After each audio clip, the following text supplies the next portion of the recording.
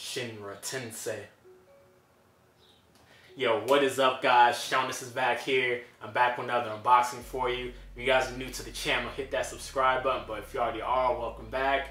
Now, if I'm smiling, it's because we haven't unboxed the Naruto statue in a while. It's been a minute, and we're actually going to be unboxing one of my favorite characters in the whole series. From Naruto Shippuden specifically, we're going to be unboxing one of my favorite characters, Pain for the Akatsuki. And if you guys watch Naruto, you guys know how epic that arc was that he was in. And it's by a studio called YK Studio.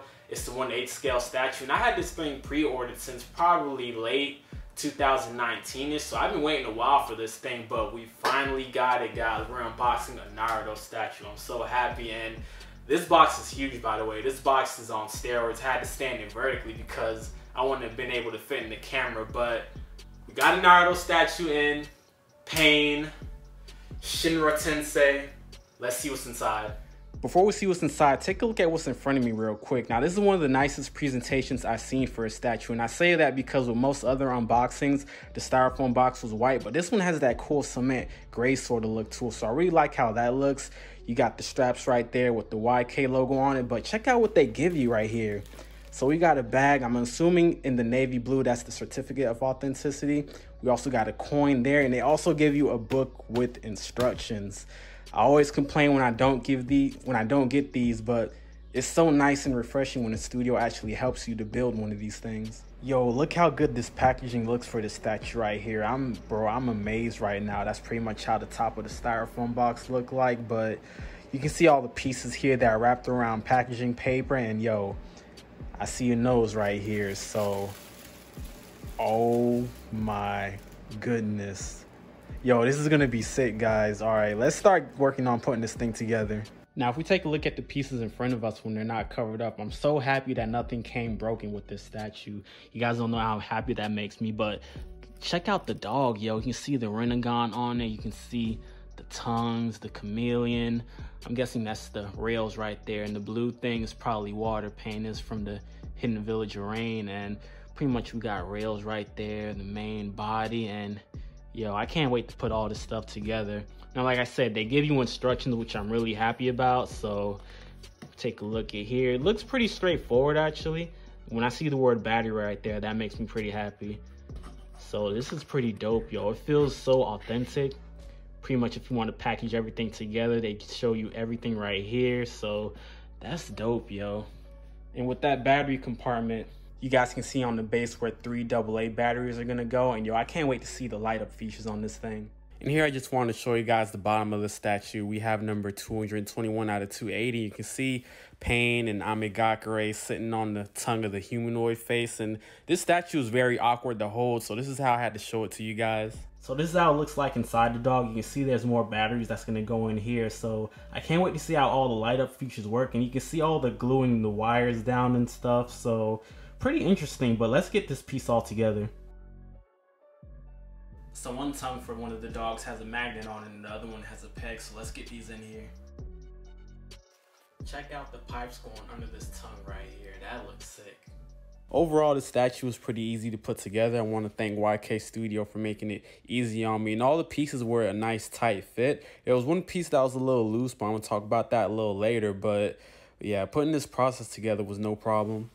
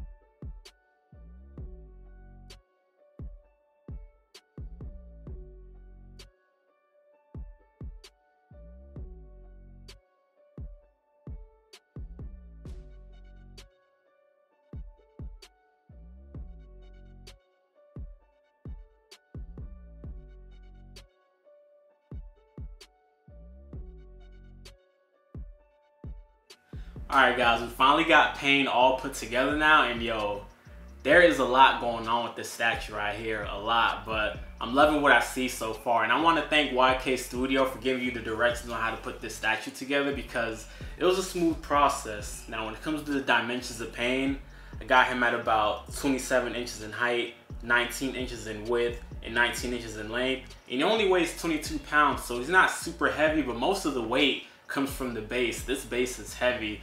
The statue overall is about 85% base and 15% pain. I believe the statue pain is a 1/8 scale, meaning he'll be 1/8 of pain's height. And it makes sense if you see the monster that this base is.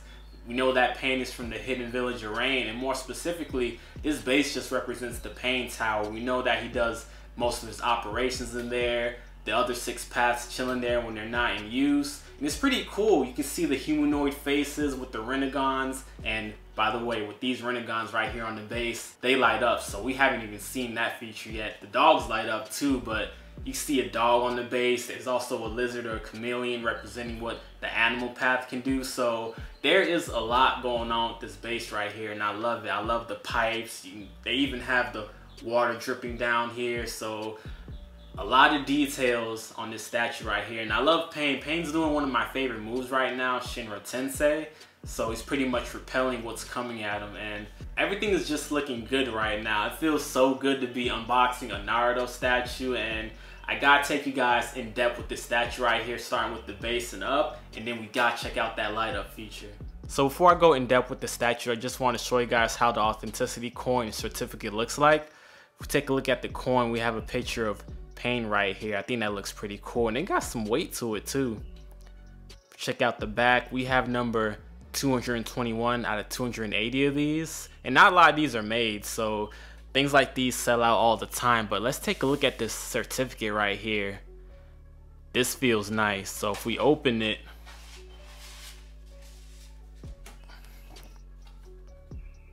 this feels legit. This feels really legit right here. So that looks pretty dope. All right, let's go in depth with this statue. All the way at the bottom of the base, there's no nameplate for this statue, but I think that's okay. I love the water effects that they did right here. Kind of like there's water pouring down the pipes. And I wasn't able to get this one in all the way, so I thought I was gonna break it if I do. So I might have to play around with this one more, but the bottom just looks good. You can see the pipes, you can see the little drainage area right there. So they did a lot of thought when they did this base right here. You can see more of the bigger pipes here. Take a look at the painting right here. You can see the weathering, the battle damage. That just looks nice. You see some cracks right there. Let's check out this chameleon right here. You can see the tongue. No Rasengan eyes for this one though. But check out the green skin with the bumps right there.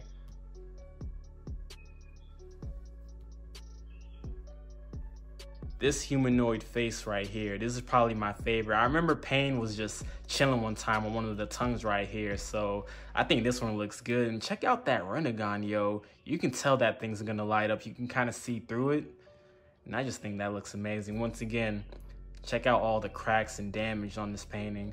You can pretty much see there's some damage right there too. You can see a little bit inside also with more of the pipes. So I think that just looks amazing. You can pretty much angle this statue any way you want, and it's still gonna look good. It doesn't matter what angle you have it on. Check out this one right here.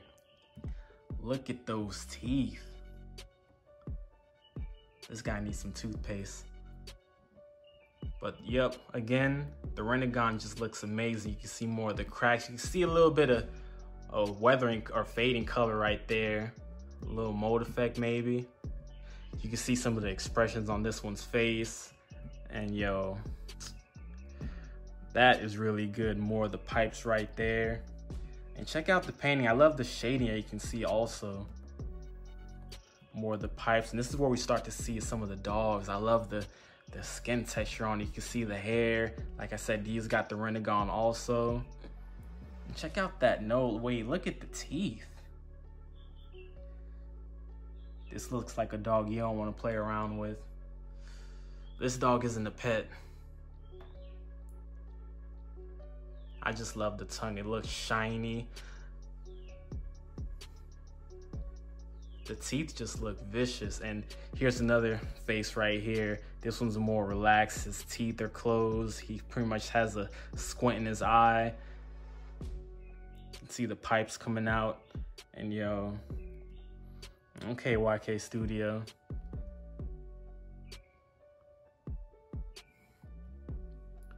Man, the base just looks amazing. Like, I don't know what angle I'd probably want to rock the statue in, because I kind of like it from the side where you can see this face right here, because I don't know, something about that it just draws my attention. But let's come up and get closer to Pain. I love how he has the rails right here. Pretty much here's Pain. Now let's check out his Akatsuki outfit. You can see it's textured. I think that's really cool. In anime, like if you want to be specifically anime, there's no texture when they wear their Akatsuki outfits, but I don't mind. A little texture on the outfit looks good to me. There's his feet. He even has the toenails and fingernails on him. Shinra Tensei. Check out the Akatsuki ring on his finger right there. When it came to Pain being on top of the statue, I was a little worried. I didn't know how secure he was gonna be, but the magnets are pretty strong right here. The magnets throughout the whole statue are pretty strong, except for one area, and that's probably the head. The head is extremely loose. The head comes off so easily. They give you some blue tack, I guess, just in case any of the magnets are loose. But speaking of the head, this is probably the most important thing I wanted to talk about, because I was loving everything, but I think the face actually might be the weakest point of the statue. If you guys take a look here, I probably think the paint job could have been a little bit better, but if you take a look at his forehead, kind of where the forehead protector touches the hair, there's a little bit of a gap right there. So that's the one thing that bothers me about the face. I wish they could have done better on that and maybe the paint just a little bit, but they got the Rasengan right. You can see the piercings on his ears, his nose, his bottom lip. I think they did good on those, but I just think the paint job could have been a tad bit better on the face. It's not gonna make me upset about the statue because I still think it looks amazing, but yeah, I just wish they could have done better that wise. But I love his Akatsuki outfit. I love the pose that he's in. I'm pretty much probably gonna have him facing the side like that. So when this comes to a statue, you're not gonna be pretty much up close to it in its face. You're gonna have some distance from it. So pretty much the face isn't gonna bother me too much, but it could have been better. If someone were to get this statue and they want to maximize to its fullest potential, I'd probably recommend repainting the face. I think that would be the best option for this statue. So above the statue, there are two compartments where the light up features work. One of them being where this piercing is for the dog, and then the other one where this rock goes. So you can take this rock off. So right here and right here is where the light up features are gonna work. And let's test this thing out right now. I'm praying this works on the first try and nothing breaks. All right. I'm liking what I see so far. Let's go. All right, there we go.